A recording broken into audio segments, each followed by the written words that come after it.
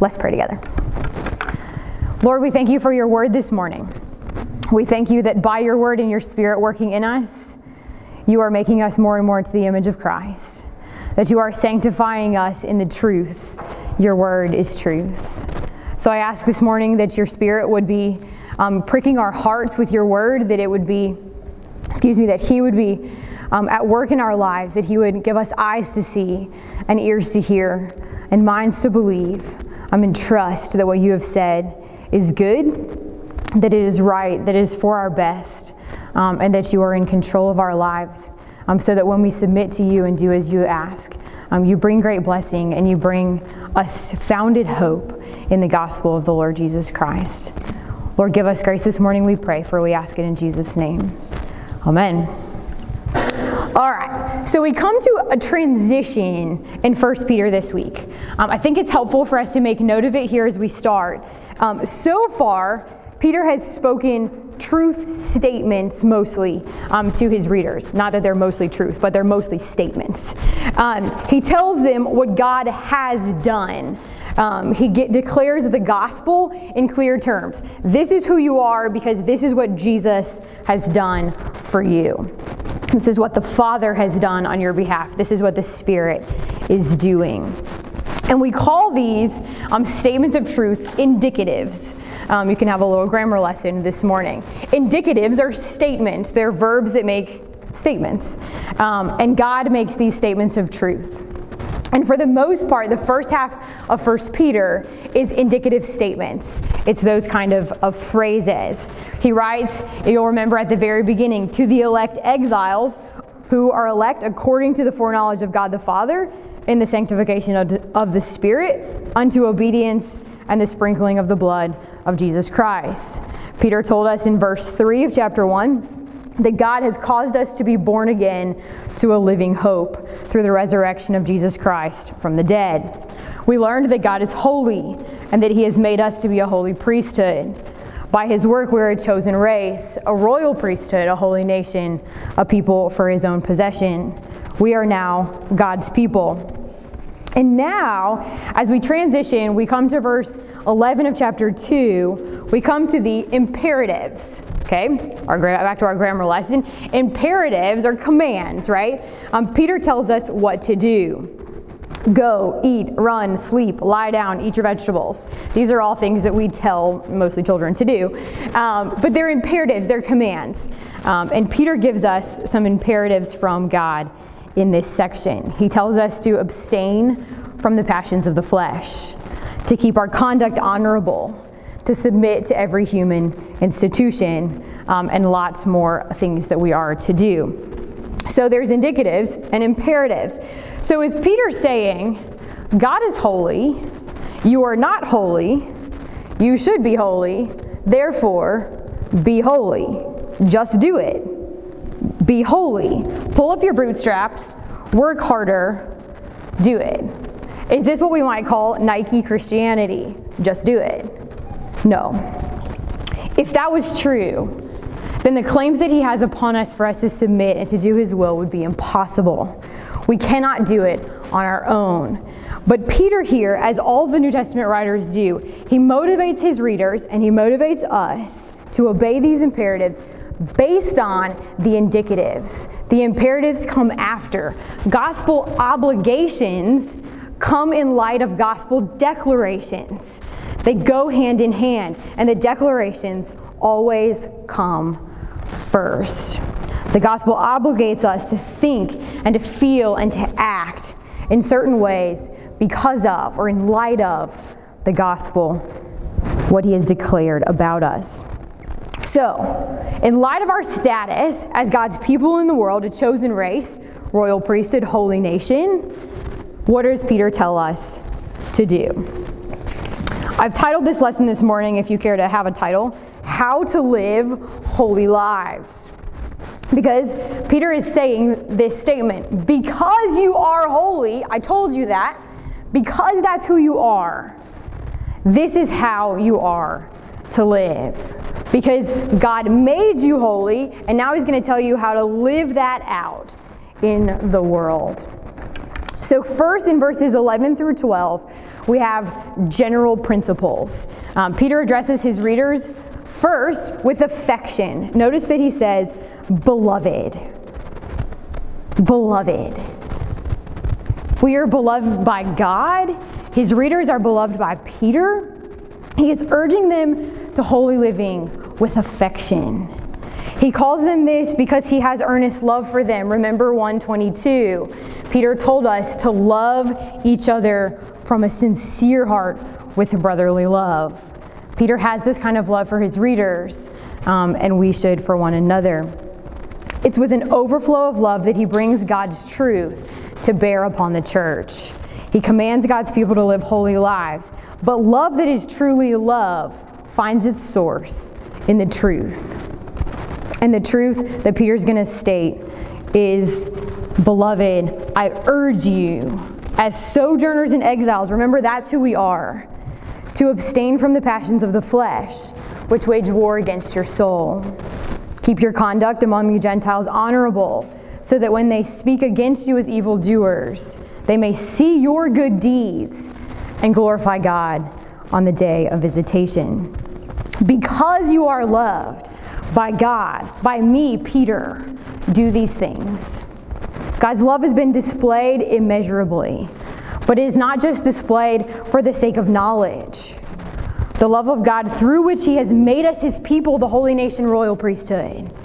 That love obligates us to obey him. It compels us to live as he desires. So remember, as Peter reminds us here, we are living in this world as sojourners and exiles, strangers and aliens, citizens of another world, which is heaven, which is pretty awesome. We don't have the rights and privileges of this land. We have the rights and privileges of that land where our true citizenship lies.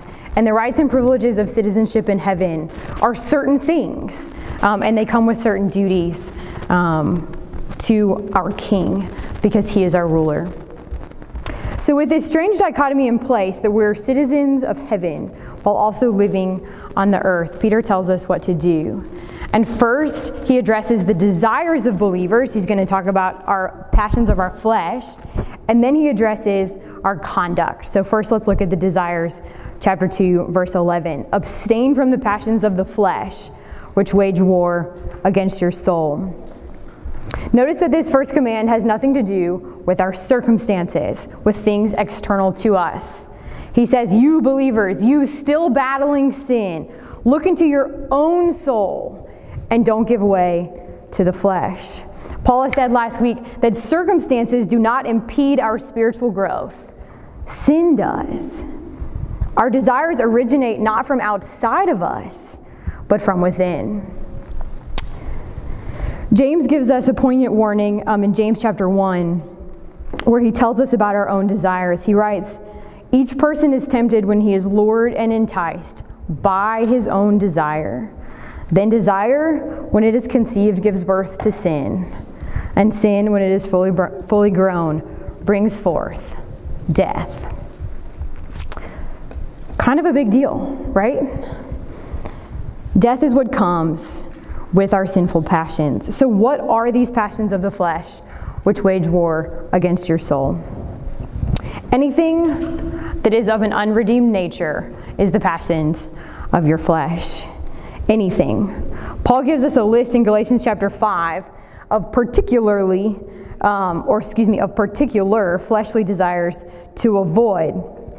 So he writes in Galatians chapter 5, verses 19 through 21, now the works of the flesh are evident: sexual immorality, impurity, sensuality, idolatry, sorcery, enmity, strife, jealousy, fits of anger, rivalries, dissensions, divisions, envy, drunkenness, orgies, and things like these.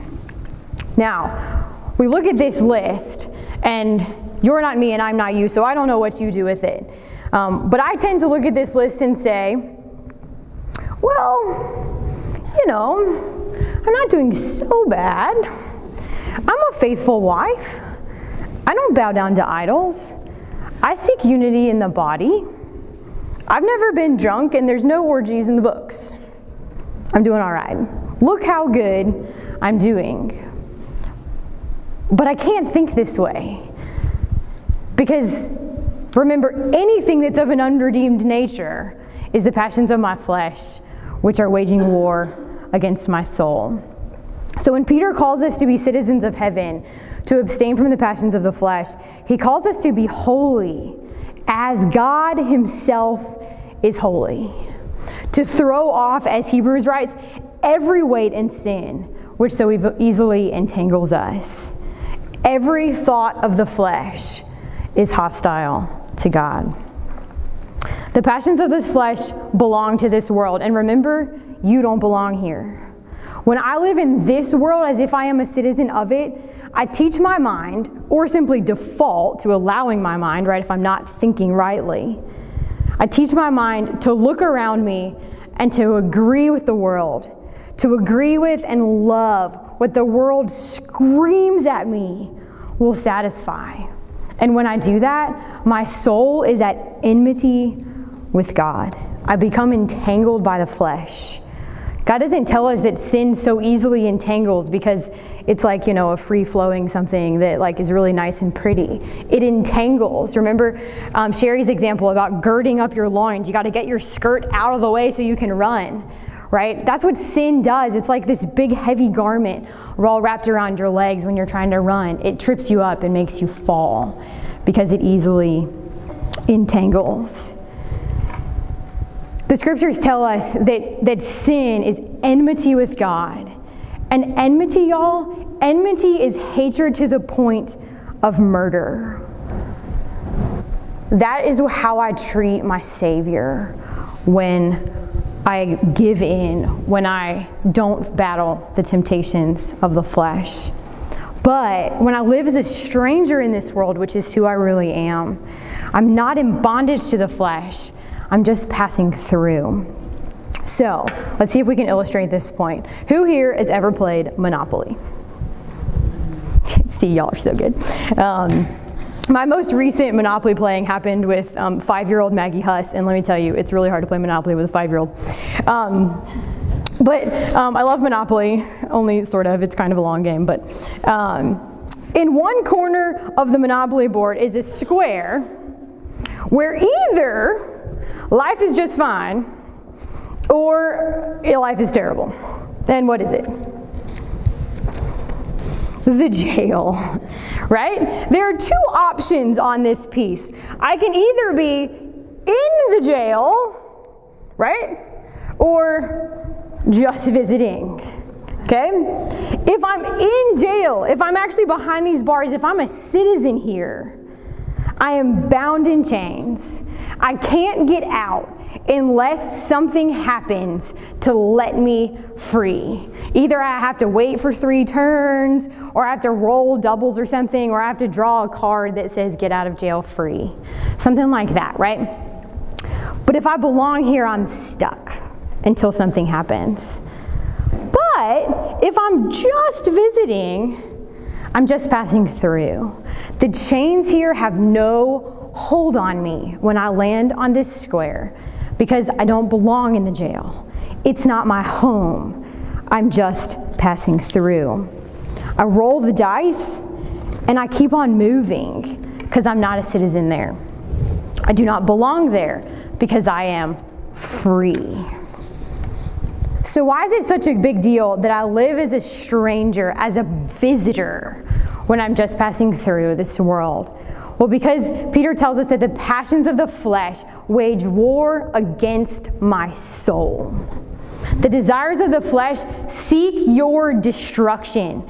They lead to death whenever you consent to them. And how careless I am with my flesh's desires. I do my very best to avoid all harm to my physical body. I tread carefully on wet ground. I lock my doors. I obey the traffic lights. I respect the sharp knives in my kitchen. I use proper safety when operating power tools. I don't blow dry my hair while standing in water like the warning tells me, right? Because it says, warning could cause death. So I don't do that. I avoid all enemies from without that pose danger to my life. Yet, when it comes to my soul. I not only carelessly allow danger, but I stick my neck out to the enemy. I consent to harm. And how do I do that? You're probably not going to like these. But I say, here, anti-God TV show, you can fill my mind with godlessness and sinful thoughts. Here, magazine, you can introduce lust for sexual pleasure, Cosmopolitan, 17, or even perhaps something more tame. Here, magazine, you can introduce envy for someone else's home, good old Southern Living or Better Homes and Gardens. Now, is there something wrong with Southern Living? No. But if that's going to feed the passions of my flesh, if that's going to cause me to envy and strife and dissensions, then I should put it in the garbage, because it's feeding the passions of my flesh, which are waging war against my soul. They are anti-God. One more. I say, here, radio. This is a big one with the kids. Here, radio. You can fill my memory bank with ideas and acts and feelings and words. And what do the acts and feelings and words that come across the radio stream do? Y'all, they mock my Savior. They mock what he's done for me. They mock what he's called me to do. And that is enmity against God. And I don't want that. But it's so easy. But I should turn it off. These things may seem trivial, but the scriptures tell us otherwise. The passions of your flesh wage war, I know I keep saying it, wage war against your soul. There's a group, I am not a music junkie, my husband is a music junkie, and there's a group called the Oh Hellos that are a Christian group, and they're kind of like, hipstery and whatever, but they sing a song called Eat You Alive that Matthew is always playing because it's really good, and these are the words that I think illustrate this well. The words say this: He said to me, child, I'm afraid for your soul. These things that you're after, they can't be controlled. This beast that you're after will eat you alive and spit out your bones. She'll string you along and she'll sell you a lie, but there's nothing but pain on the edge of a knife. There is no courage in flirting with fear to prove you're alive. I've seen the true face of the things you call life, the voice of the siren that holds your desires. But death, she is cunning and clever as hell, and she'll eat you alive. Oh, she'll eat you alive. The things of this world, of the flesh, they seek your destruction. The devil is not fine with your commitment to Christ. He hates God and he hates his people. He comes as an angel of light. Isn't this wonderful? But he's really prowling around like a roaring lion, seeking whom he may devour. Knowing the deceitfulness of sin and the destruction that it brings, what should we do? We must trust in the sovereignty of God and his perfect goodness. Trust that he is working in all power to bring about our greatest good. And we must trust that what he says is good is actually so. Remember the TV show Early Edition? Does anybody remember that show? Yes. It came on after Touched by an Angel. So what happened in Early Edition is the guy got tomorrow's newspaper today. So what did he know? All the bad stuff that was going to happen. He knew who was going to die, who was going to be in a car accident, if somebody was going to, do a terrorist attack, whatever it was. He knew what was going to happen today because he got tomorrow's newspaper. So what did he do? He tried to stop it. He tried to save people. He set out to stop evil from ravaging his city. If we could read ahead what would harm us or what would kill us, what decisions would make life harder or make life easier or better, what would bring joy and what would bring sorrow, wouldn't we be anxious to get to reading so that we could avoid crisis and have joy? We have tomorrow's newspaper. God has given it to us in his word. Now, it's not going to give you the printout of exactly what to do. It's not a list.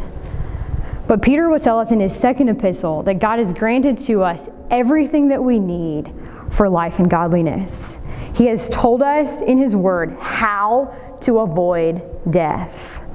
Abstain from the passions of your flesh, which wage war against your soul. This is the way to holiness. And not just to holiness, but to satisfaction and to everlasting joy. It's not just how to avoid the bad things, but how to gain the good things, because those go together. So next, Peter addresses the conduct of Christians. He's dealt with our heart in a sense, and now he's going to deal with our actions in verse 12. I promise I'm like camping out on 11 and 12, y'all, but the rest of it I will go through pretty quickly. So how are we to be holy in our actions? Well, we're citizens of another world, but in the strange turn of events, we live here as citizens, as, flesh and blood people on the earth, in our mortal lives, in the dash between our birth and our death. We are American citizens, for the most part. I don't see anybody that I know is not an American citizen here. God commands us to live as God's people in our society, in the place that we actually live. Why? Well, on an obvious point, because we are God's people and we live here. But there's more to it. The lives of believers serve as a living testimony of the gospel of Jesus Christ in the world. They serve as a living testimony of the love and mercy and grace of God to ordinary men and women, to show people that don't believe what it looks like to be a believer, what it looks like to get rid of the sinful things that wreak havoc on our lives, and to live in a way that is truly life. So when unbelievers look into your life, what do they see? Do they see Jesus? Kistemacher illustrates this verse by saying that Christians are living in glass houses. They are on display for the world to see. God has called us to live in this world so that others might see Jesus. Remember the words of Jesus in Matthew 5. You, believer, are the light of the world. A city set on a hill cannot be hidden, nor do people light a lamp and put it under a basket, but on a stand, and it gives light to all the house. In this same way, let your light shine before others, so that they may see your good works and give glory to your Father who is in heaven. God could have chosen a system of salvation where we are justified and instantly taken to be with him in glory, which is a weird thought. But he could have done that if he wanted to, but he didn't. He chose to bring salvation to men and women, and then to use those men and women as spokesmen for his glory, as ambassadors of grace, as bringers of the gospel of peace.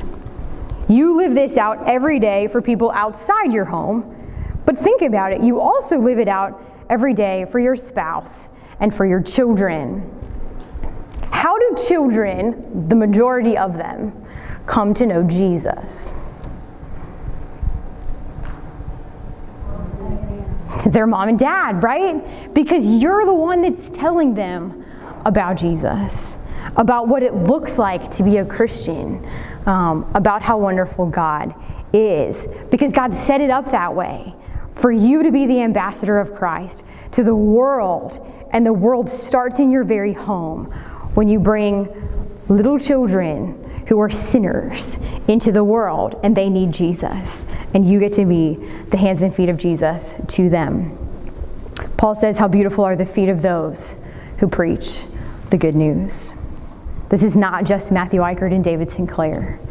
It's you preaching the good news through your words and through your life.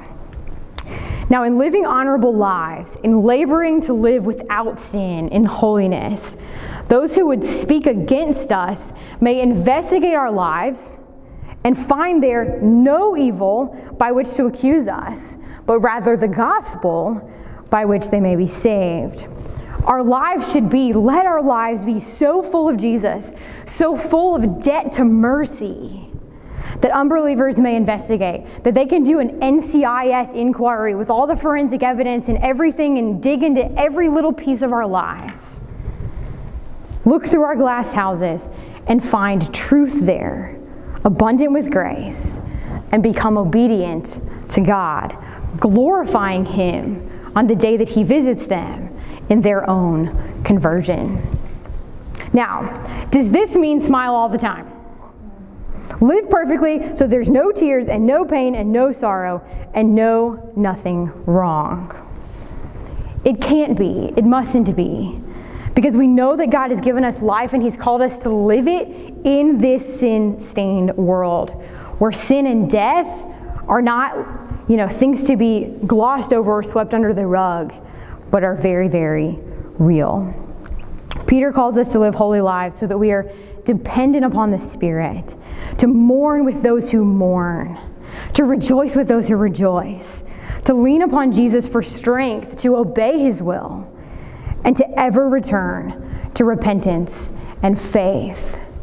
It is not a testimony to unbelievers when we sin and then say, oh, sorry, I need to put my smile back on. But it's a testimony to unbelievers when we sin to our children and in front of the unbelievers say, I was wrong. I am sorry. Please forgive me. Demonstrating gospel living is not slapping smiles in hardship or sin, but enduring hardship with joy, looking to the reward of our faith in glory, facing sin with sorrow and humility, with repentance and turning, seeking to, as the writer of Hebrews says again, lay aside every weight, and do what? Run with endurance the race that is set before you, looking to Jesus, the founder and perfecter of your faith, who for the joy that was set before Him endured the cross, despising the shame, and is seated at the right hand of God. As we seek to obey God and live holy lives, Peter then turns from these general principles to give us specific application of what it looks like to live out our salvation in the world. We're going to talk about these applications through the end of Peter because they're going to take us all the way until he gives his little I, Peter, grace and peace part. Application, the whole rest of the book is going to be that way. So here today, we see just one application of what these general principles tell us to do. In verses 13 through 17, Peter tells us to submit to human institutions. He says, be subject for the Lord's sake to every human institution, whether it be to the emperor as supreme or to governors as sent by him to punish those who do evil and to praise those who do good. For this is the will of God, that by doing good you should put to silence the ignorance of foolish people. Live as people who are free, not using your freedom as a cover-up for evil, but living as servants of God. Honor everyone, love the brotherhood, fear God, honor the emperor. So our first application. Part of living honorable lives before unbelievers is rendering obedience to human authority, to those who have been given positions of authority over you. You'll remember that in Romans 13, Paul called believers to be subject to governing authorities because they, the governing authorities, are instituted by God Himself. For there is no authority except from God, and those that exist have been instituted by Him. One way that Christians keep their conduct honorable among the pagans is by subjecting themselves for the Lord's sake to governing rulers. So Peter is telling us in no uncertain terms that God, the maker of the world and the father of His people, has given us the government. He did not leave man in a state of dog-eat-dog or survival of the fittest like the animal kingdom. He gave us human institutions. And human institution means institutions appropriate to humans. Those established for the punishment of evil and the praise of the good, to provide order and rule and regulated society. The government is a good thing. It gives us traffic lights. They're for the good of society so that people can get around town, right? There's lots more to it than that, but that's like a small example. But it regulates human life in such a way that it promotes good and punishment of evil. Now, Peter uses the verb be subject. Some of your Bibles may say submit. And those two words are interchangeable. They really do mean be subject or submit. He's telling us to place ourselves under or to obey what is over us. Now, we don't really like submission, do we? Let's be honest. We didn't like it when we were kids and our parents said, eat your vegetables. Unless you like vegetables. I like vegetables. We don't like it when we're behind a school bus and the rotating stop sign comes out and we're like,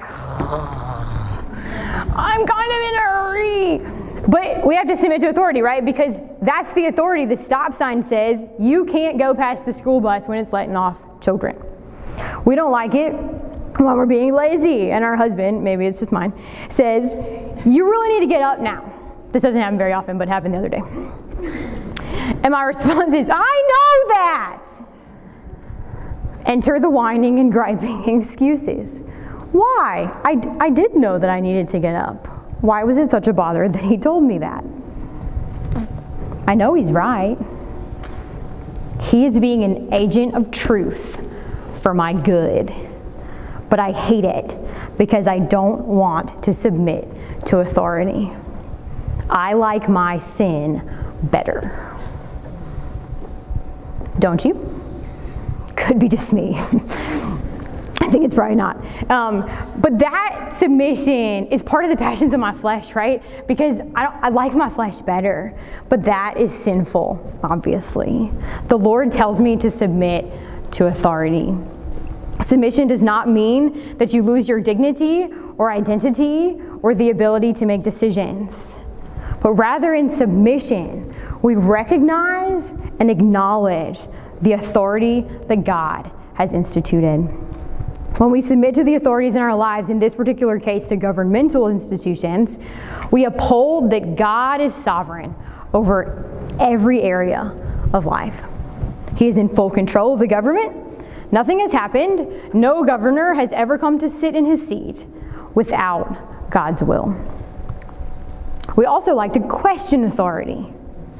What gave you the right to tell me what to do?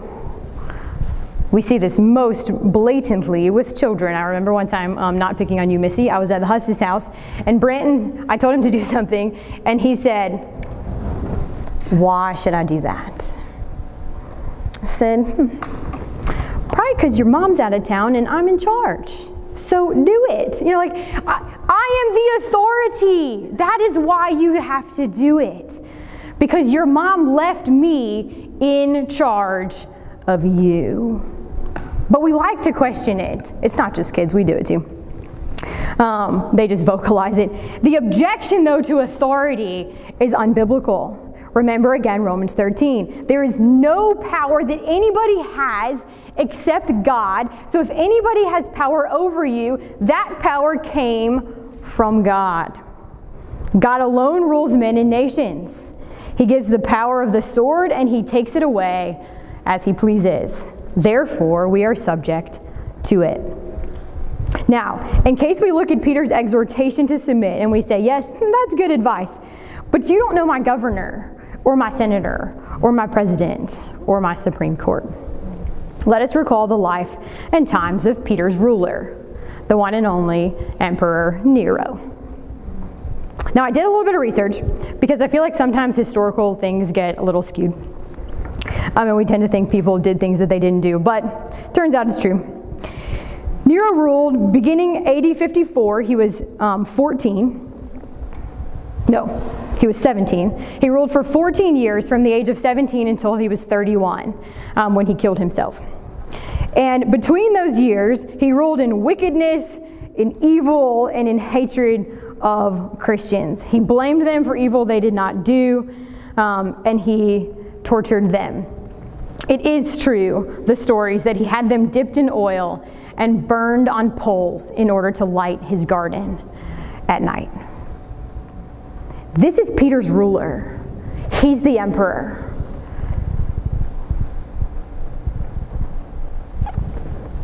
If we base his worthiness to rule on his conduct, Nero would not be a legitimate ruler. But he was the emperor, and Peter recognized his office and he tells Christians to submit to him. It's kind of crazy, but it's true. We are not different, though we are removed 2,000 years. Though our government may stand in the way of sinners, it may mock God's ordinances and rule without equity and justice. The government is in the place under the power of God Almighty. We may act with all of our might to rally for truth, to change the tide of malice towards God's principles, to stop the murder of unborn children and those who are defenseless. Yes, fight to make right what men do wrong. Yet, we must heed the words of Scripture. Listen well as Calvin responds to the objection with these words. I think it's really poignant. Calvin says, "It may be objected here that kings and other magistrates often abuse their power and exercise tyrannical cruelty rather than justice. To this I answer that tyrants and those like them do not do such things by their abuse without the ordinance of God still remaining in force. Just as the perpetual institution of marriage is not subverted even though the wife and the husband behave in an unseemly way, marriage is still as God has said it is. However men may go astray, the end fixed by God is unchanged in its place." Jesus himself submitted to Pilate, and he said, "You would have no authority over me at all unless it had been given to you from above." Now, Peter doesn't leave us without explanation as to why we should submit. He writes in verse 15, "For this is the will of God, that by doing good, you should put to silence the ignorance of foolish people." Good works silence the accusations of evil. Think about, this is maybe the opposite illustration, but think about, you're on the phone with somebody and you say, "Yeah, my mom's not here." And your mom yells from the background, "Hey, Sally!" Like, I just told somebody you weren't here. Like, it shuts you up, right? When somebody proves that there's no accusation. It doesn't work that way. When somebody does something true while you're lying, they are shut up. And the opposite is true as well. If you were saying something bad about someone, and then they're right there in your face proving that it's not true, that they're in fact doing good, it shuts up the accusation of the person who is trying to do evil against you. Remember earlier, Peter said to live honorable lives so that when pagans speak against you as evildoers, they may see your good deeds and glorify God. Here again, Peter tells us that God's will is that we do good. For in doing good, God restrains the evil speech of unbelievers. That is the way God has intended it to be. The term Peter uses for silencing here is like muzzling an animal. When pagans see our good works, they are literally reduced to silence. They cannot speak because it's not true. Now, this doesn't mean that nobody will slander you. The eminent theologian Taylor Swift reminds us that don't you worry your pretty little minds. People throw rocks at things that shine. People will still slander you. People will still speak evil against you. Unbelievers slander God's people and God himself because they are foolish and they speak ignorance. Paul tells us that the cross of Christ is foolishness to those who are perishing. They do not know God. Their hearts are hard and their minds are warped and defiled by sin, so that truths are lies and lies are truth to them. We cannot expect unbelievers to act like believers, but we should expect believers to act like believers. Why should we bother then to live good lives for the sake of pagans? They don't deserve that we act in lovely ways on their behalf for their good. They hate God. They're pagans. But we must, because God has made it his will that they should be silenced by our conduct and even brought to repentance and faith. So what is there to doing good? Peter writes, live as free people, not using your freedom as a cover-up for evil, but living as servants of God. Honor everyone, love the brotherhood, fear God, and honor the emperor.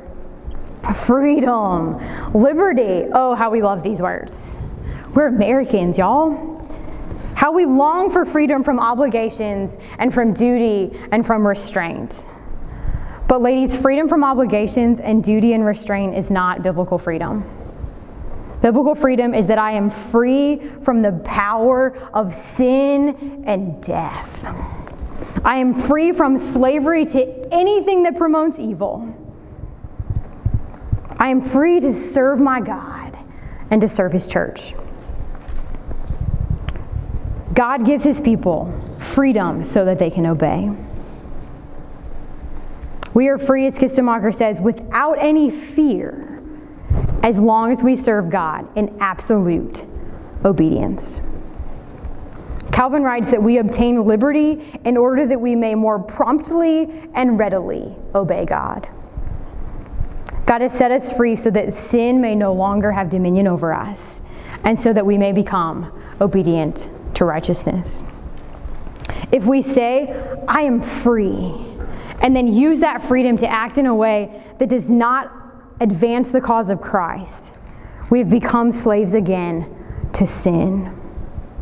We use our status as free to cover up our evil, to benefit our own glory in taking freedom to do our own will. If I use my freedom to do my will, and my will is not God's will, then I'm just sinning again because I'm trying to advance my own kingdom. It is for freedom that Christ has set us free, not that we fall again into slavery to sin and death, but that we may take hold of that which is truly life in Jesus Christ. William Cooper wrote a hymn called Love Constraining to Obedience. In it he penned several stanzas, but these two I think are fitting here. He says, to see the law by Christ fulfilled, to hear His pardoning voice, changes a slave into a child, and duty into choice. He says, then all my servile works were done, a righteousness to raise. Now freely chosen in the Son, I freely choose His ways. The love of Christ grants me sweet freedom and calls my soul to sweet obedience because He is my Father.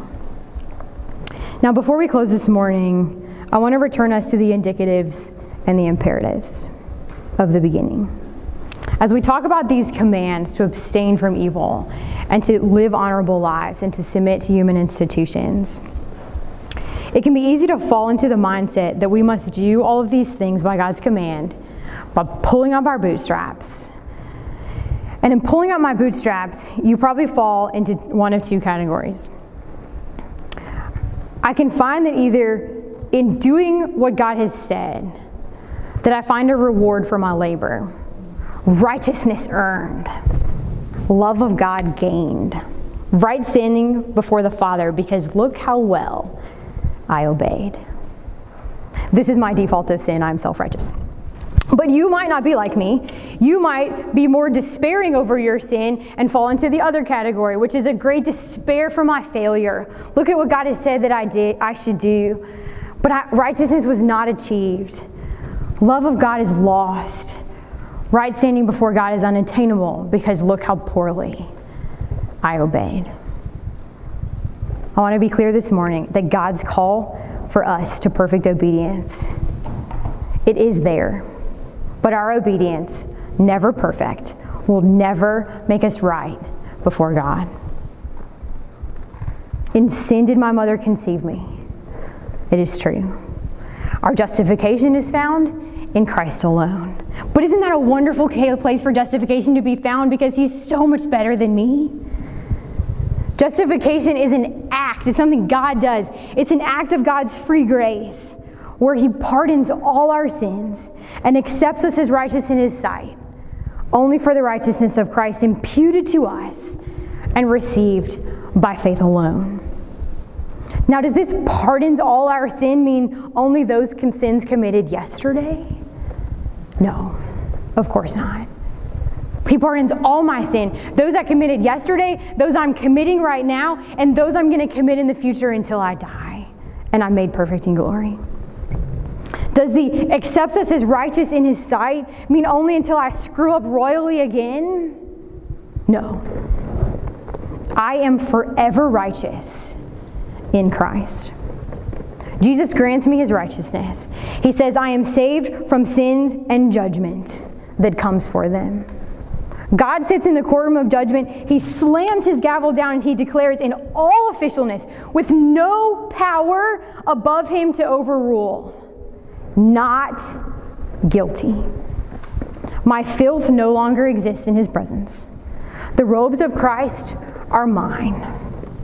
When God the Father in his role as judge looks at me, he will only and always see Jesus. No wrath can ever go over him or under him or around him to get to me. Only Jesus, he stands in my place. I stand holy before a holy God. The righteous life of Jesus lived is credited to me as if I accomplished it all. When God goes down the list of his perfect laws, at each one, he puts a check mark with my name on the top. Done. Done. Done. Done. Done. You could say done all day because they are accomplished. I, Rachel Eicher, did these things? Yes. I am in Christ. I belong to him. His life is mine. Jesus kept the law in Christ fulfilled, and he credited them to me. He said, I did them for you on your behalf. They are complete. So if this is true, which it is, how can God say, do these things now? Abstain from the passions of your flesh.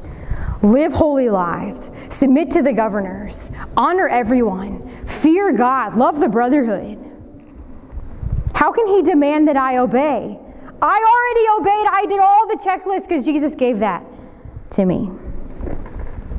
It is because God desires me to be experientially in my actual life what he has made me forensically by declaring with that gavel that I am not guilty and I am righteous. God as judge accepts me forever. He loves me. He calls me holy on the merits of Christ. But God as Father, in a different role, he accepts me forever because I am his child. He loves me forever because I am his child. But he also wants me to experience holiness, to live holily because I am his child.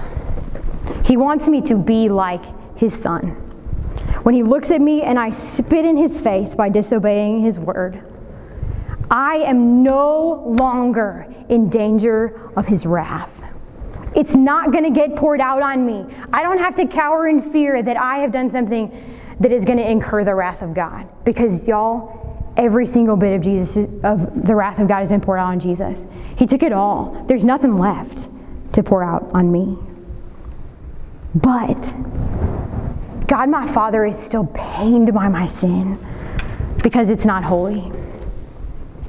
It makes light of the sacrifice of Jesus, and it kills me. And I am his child, and he doesn't want to see me killed because he loves me. Oh, how he loves me.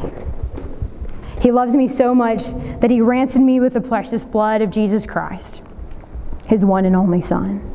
He called me his child and gave me a knowledge of him so that I might fear him rightly and obey him from a sincere heart. He desires that I might please him out of the great love that he has given me in response. It is my response because he has poured out his great love upon me.